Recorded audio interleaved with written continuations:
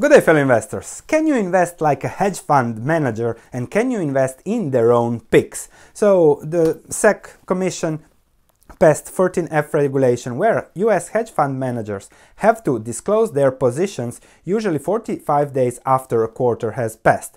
So every time 15th of February, so now we'll start seeing, okay, what did Seth Klarman buy, what did Warren Buffett buy, what did Warren Buffett sell, etc. David Einhorn, Loeb, and all the other big shots in the environment will show what they own. And many follow there, okay, he bought that, the price is even lower now, let me jump in that position, it must be good. And in this video I want to discuss, okay, whether that is a smart strategy or not, and how you can imply that and what you have to think about. The first thing is, as I said, everything they do is delayed and you get the information delayed. And even if it is something very important for them, they can require from the SEC to not disclose that position until they have made a fully position, because they can move the markets. So that's also something to keep in mind. Not everything is out there.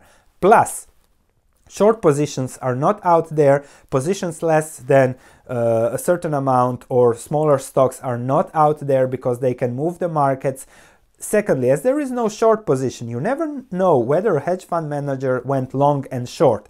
David Einhorn, he says it later, but you cannot see it. He is, I think, long, what was it, General Motors and short Tesla. So it is a long-short position, something that you cannot know. Further, merger arbitrage. So you see a fund manager being long Bristol Myers or Celgene with their merger, but to take advantage of the spread there, but you never know how much is he long in relation to how much is he short the other stock to get advantage of that merger arbitrage. So also something retail investors really cannot know and cannot do. And I received a lot of questions about this merger, what is the chance there? And there is always, with mergers, Buffett's answer is always the best. If the merger doesn't go through, are you happy holding the stock at what you paid? If yes, then you can play on merger arbitrage. If not, you better stay away. Further, Seth Klarman, recently the bankruptcy Chapter 11 situation. He invested a lot over the last year into that, and many say he lost a lot of money, but we don't know whether he was short the bonds, whether he bought the bonds, whether he will make a lot of money on something else, no matter what happens there. We don't know what's his short position. So don't feel like, okay, he's invested there, I can invest with him.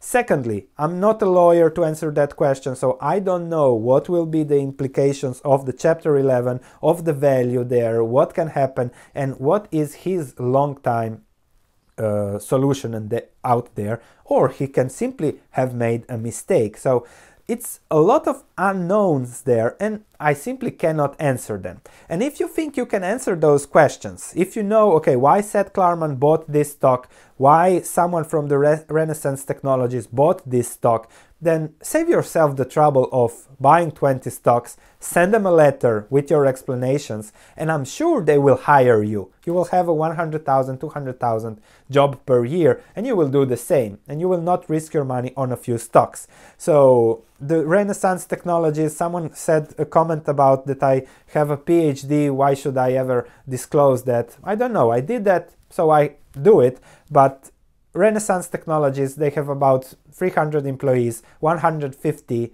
PhDs, not in finance, in all other sectors, mathematics, physics, etc. But if you want to invest like them, you have to understand what they are doing. Ray Dalio always says, don't look at one of my positions because you cannot understand to what else it is connected. So he was short this or that or long that, but you cannot understand, okay, what's the whole picture there? And his all-weather portfolio is pretty complex, and I keep telling people, 1,500 people work on that. So if you can understand his positioning, simply get a job with Bridgewater, do that, and you will do fine. Trying to balance those things out is very, very hard. So the message of this short video, when you look at all those hedge funds and what they are doing, and when you will be, and even we will be looking at, okay, what did they buy, what did they sell, try to always look, okay, what part of that transaction I might not see or I might not understand. And this will simply lower your risks in this season of hedge fund disclosures that is coming up. So keep that in mind. That's the only message. And it will perhaps, in a lot of their position, you will simply say, no thank you, which is one of the best investment approaches you might ever get. Please subscribe if you like this content. Check my other videos about stock analysis, investment education, value orientation, and a patient investing, let's say, style, where we take advantages of irrationalities in the market over the very long term. Thank you for watching. Subscribe, as I said, and I'll see you in the next video.